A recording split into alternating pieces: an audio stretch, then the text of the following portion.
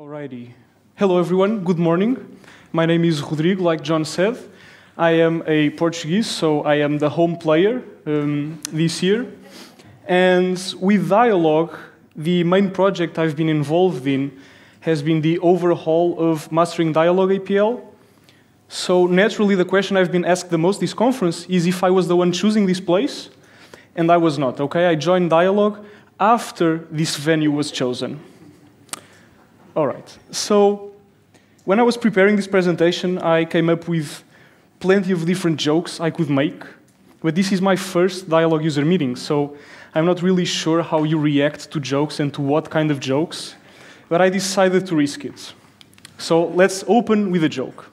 So a Portuguese and an American walk into a bar. I'm the Portuguese one here. And they wrote a paper. So I have a dry sense of humor, but this is the joke. So me and Aaron, which is this good-looking fella, we wrote a paper, and today I will be talking a little bit about the paper, and especially about the code that was shown in this paper. Now, I don't really know how you react to this, but I would be a little bit intimidated if a talk were about the paper, but it's going to be lightweight. Otherwise, I wouldn't be able to present, so don't be afraid. Let's start by dissecting the title so you know what I'm about to talk, what I'm going to talk about. So this is the thing we built. It's called a UNet CNN. This is what we are building in the paper. Then we are obviously doing it in APL because what else would you use? And then the subtitle essentially means we are doing it from scratch. Obviously because we can, right? And I also said this is a paper that was written by me and Aaron, so throughout the talk, I will try to say we did, we thought, we decided to, but I'm making a remark like John Daintree did earlier. When I say we, I really mean Aaron, because he did most of the heavy lifting. I just helped with a couple of things here and there. So, yeah. What is it that we are talking about? What's the UNet CNN thingy I mentioned? So the CNN is just an acronym for Convolutional Neural Network. I'm not going to go into details. If you want details, you can come after and talk to me or Aaron. We will gladly spend our hours talking about this. But a neural network is just a pile of linear algebra. I really enjoy this XKCD comic because it summarizes machine learning quite well. It's just a pile of linear algebra, and by mathematical magic, it works as a, what do you call the divination balls? It just does magic, you know. You give. Crystal ball. Sorry. Magic 8-ball. Crystal. I actually was looking for the crystal ball. It's kind of like a crystal ball. You ask it questions, some computations happen, then you get answers. Sometimes they're correct. When they're not correct, you just stir the pile until things become better. So that's a neural network in a nutshell. And the convolutional here is just a specific type of neural network in which we work with convolutions. Now think of images. Convolutional neural networks are often used with images. So if I have an image that's going to be represented by this blue square, I could convolve it with this kernel here, which is a smaller matrix. Think of a smaller matrix that's going to slide over the image in different positions, and then through a little bit of linear algebra, going to compute a new position in our final image.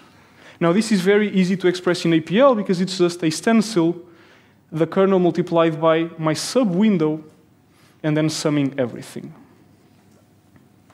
So this is, in a nutshell, what a CNN is. Now, what's a UNet CNN? It's just an arrangement of weird things. So the U comes from the shape of this, and this is the diagram of the original paper that presented the UNet CNN. Think of it just as a composition of several different convolutions in a specific order that makes sense to arrange in this diagram here. So we wanted to build this. But why did we want to build this? Why did we want to do this from scratch? What was the point? Well, Aaron has his points.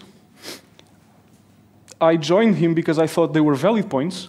To me, the two most important ones, then the two that are the easiest to explain are, as you've seen, it was just a very short expression. APL looks good for CNNs. I mean, APL has stencil for you, so a convolution is very easy to express. So it looks like APL is a good fit for CNNs. But is it? Let's find out. Also, if it is good, is it a decent match for what the industry uses? Is it any match for the libraries and frameworks that are used throughout the whole world? Because we want things to execute on a decent level of speed. Otherwise, it makes no sense to even bother implementing this in APL. And luckily, by chance, Aaron has been working on a compiler, so let's just see if it's fast enough. You know, is it competitive enough? And so what we did was we implemented the unit in APL, and by we, remember, I mean Aaron. We compared the code and its performance to the industry standard. We compared the code size and the runtime performance, and then we discussed advantages and disadvantages of our approach in the paper. Standard stuff, I would say. Now, what did I learn by working with Aaron? Because Aaron had already been working with this, on this, and I thought, I don't even remember how I heard that Aaron was working on this, but he was stuck, and so I thought, I'll join, I'll help, and hopefully learn a bunch, which I did. So, what things did I learn? The unit looks like this. This doesn't look like a square. It doesn't look like a rectangle. So how am I going to save this structure in an APL array? Because APL is very nice. It works with multidimensional arrays. But how do I fit this in an array?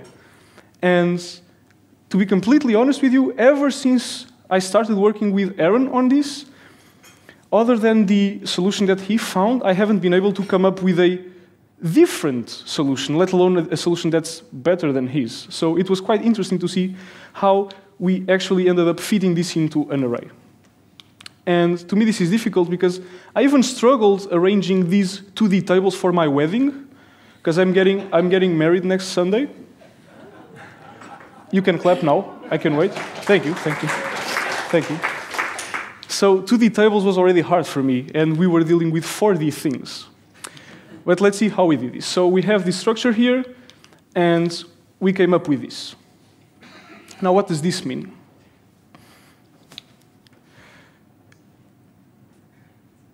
Let's start with the bottom. I think it's easier, because I always get confused if I start from the top.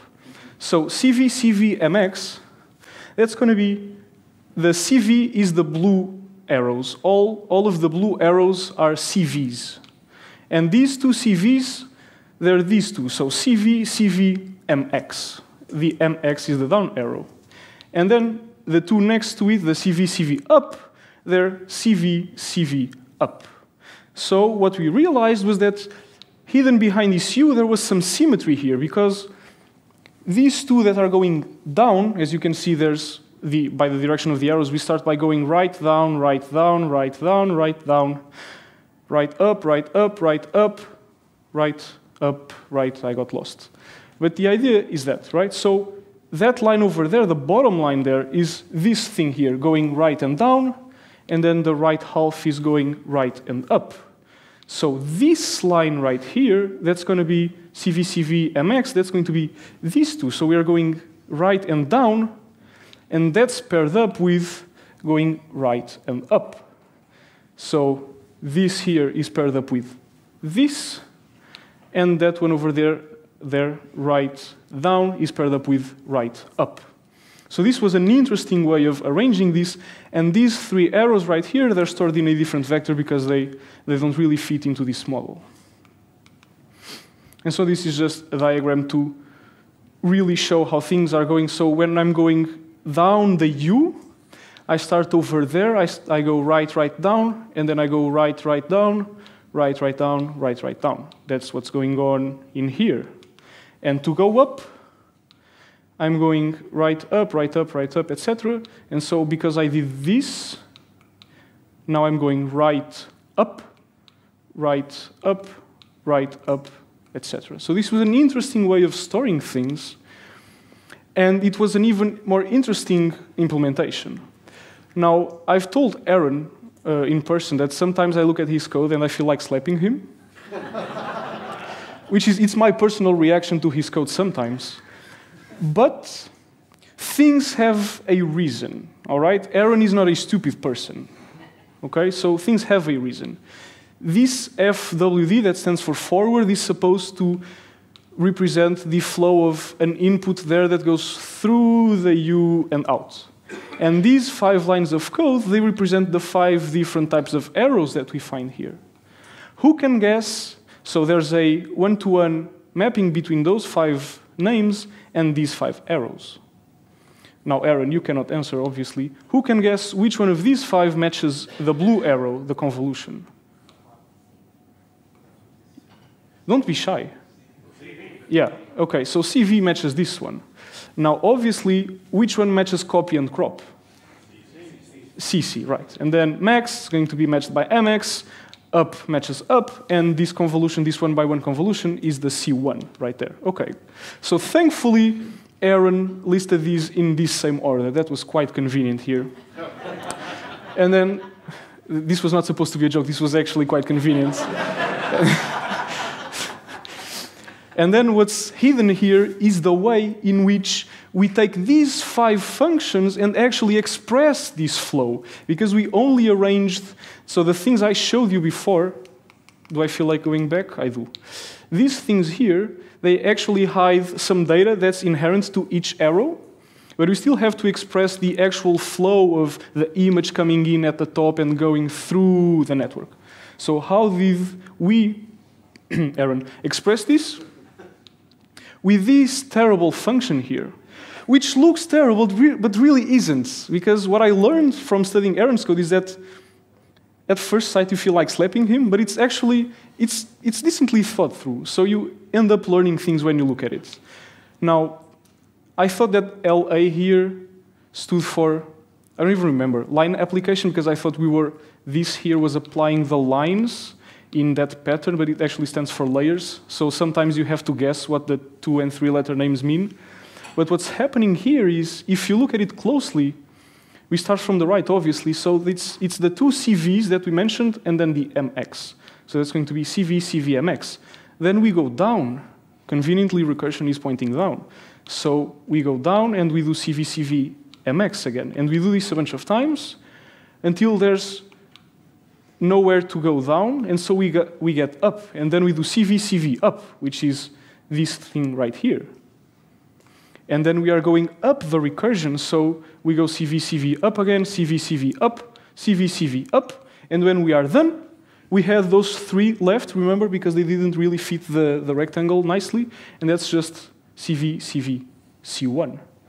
So this was, it looks intimidating, but it ended up looking like a very natural expression of how the data flows throughout the network. So that was interesting. Now, what else did I learn?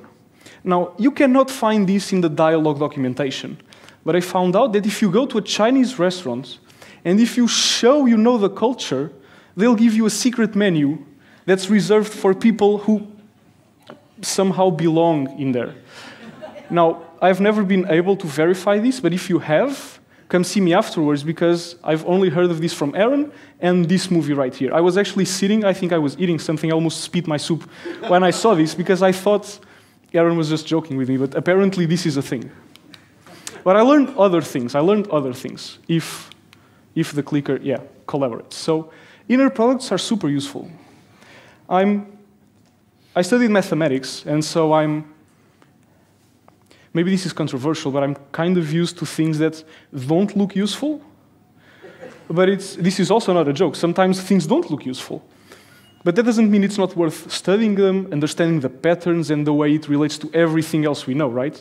And for some time, I thought inner products were just a weird generalization of matrix multiplication. But as it turns out, from studying this code, the code for the UNet, and the code for the codifference compiler, and the code for the way Aaron handles trees, we can actually see that inner products, they're everywhere. And just in our forward function, we have 3 of them. And sadly, it's only matrix multiplication in higher dimensions, but they are really useful. They make a lot of sense. And especially if you play well with your axes. So if you arrange your axes carefully, inner products are going to be awesome, and they're going to make your life so much easier. So that was nice. I also learned that stencil has some optimized left operands. So for our mx function that you've seen before, this would arguably be a more, well, definitely a simpler way of expressing what we wanted. So let's see, how much time do I have? I have time for this. So this is what it could have been, right? And I'll show you the dimensions that are playing a part here. Let me increase the font size, because otherwise I will be screen that. Now let me fix the font. And now let me get that out of the way. So let me create a matrix. That's going to be a three-dimensional cuboid, which is what goes into the network. It's a, is it? It is. It's a three-dimensional thing. Now, what I showed was this expression. It was a first axis reduction twice. And it's incredible how much my hands are shaking.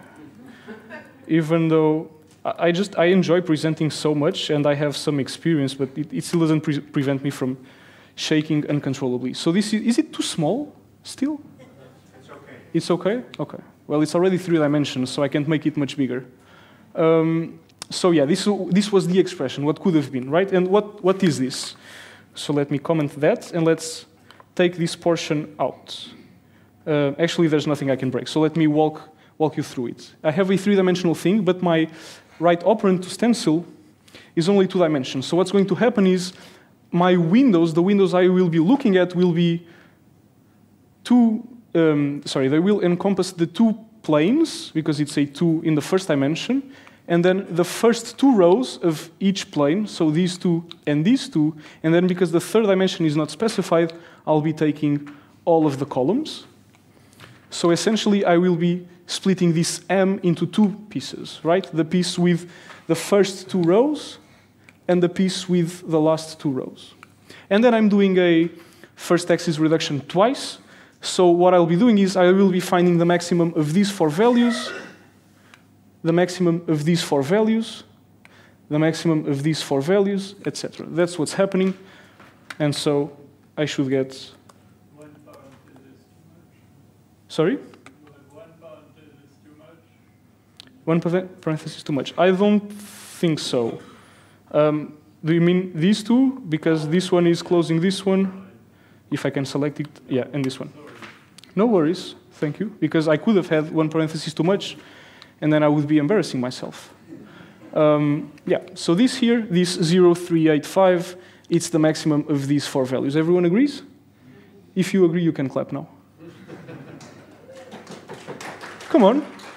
Okay, no, you're falling asleep already. Yeah. So this is what it could have been. But this is not what we used. This is what we used. It looks scarier, at least to me. But the thing is, this right here, this left operand, which is just omega, this is optimized with a stencil or within the stencil operator. So this is me just capturing those smaller windows and doing nothing with them. And so after omega goes through here, suddenly I have a 5-dimensional object, and then I'm putting these 2 axes together. So after this revel, I have a 4-dimensional object, and then after this maximum reduction, I have a 3-dimensional object again. And this one runs, I don't know how much faster it should be for me to be able to say significantly faster, but let's say it runs significantly faster than this one. So this was an interesting thing, learning about the optimized left operands. And then I learned something on top of this. Sorry, I have the clicker. I don't need to click my computer. This is rude, right? If I turn my back to you, this is considered rude, so let's not do that. Yeah.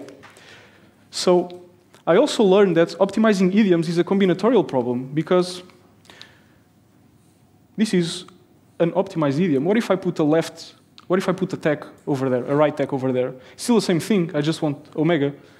And what if I add another tag and another tag and another tag? Or what if instead of using a different, I write this just with the right tag? Or, what if I do some function that's not written exactly like this, but essentially does exactly the same thing? That's not optimized because I have all of these different ways in which I could express the same semantic meaning, but not write the exact same code. And that's going to be a pain if the Dyalog team has to maintain all the possible combinations of ways of writing just this. So that was also an interesting thing I learned. And all, in a more overarching scheme of things, like the 10,000 feet view of things I learned, I essentially learned that APL code tends to take a bit more to digest, or it takes a bit more for you to be convinced that you've understood something.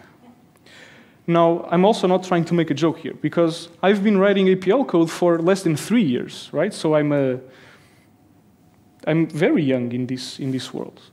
And we sent our paper to a conference that's a non-APL conference, and we got very interesting replies. And one of the things I interpreted from the reviews was reviewers, because they are not knowledgeable in APL, by glancing at the code, they cannot be convinced they understand what's going on. Whereas if I just glance at a page of Python code or Java code, I'll have English words mixed in there, I'll have my traditional control structures, I can convince myself I kind of get the general idea. But with APL, I have to look at it, I have to understand what's going on. And so, hence, it takes a bit to digest, it takes a bit for me to convince myself I kind of understand what's going on. But once I do, I feel like I have superpowers, because it's not a question of memorizing, it's a matter of understanding, and if you understand, you can replicate, you can experiment, you can explain. And that's pretty much how I did my maths degree, right? Memorizing theorems alone isn't enough. You have to understand them so you can make connections with related theorems, with related ideas, and then produce new knowledge. So this pretty much summarizes how I feel about APL. So essentially, just go study the paper, because there's plenty of interesting things there. There's a lot I did not cover, I could not cover, things I don't even understand completely yet. But there's lots of interesting discussions there about APL. And by the way, I didn't even mention this, but our runtime results, they were quite competitive when compared to the PyTorch implementation we used that I wrote, so I did contribute something. So it was only 2 times slower when compared to the industry standard that's been written by, did it have, 2,000 contributors or something? Yeah, something like that has been written and tested and optimized throughout the years. So our results were actually quite nice. So now I have plenty of time for questions. I will take the simpler ones, and I hope you enjoy it. Thank you.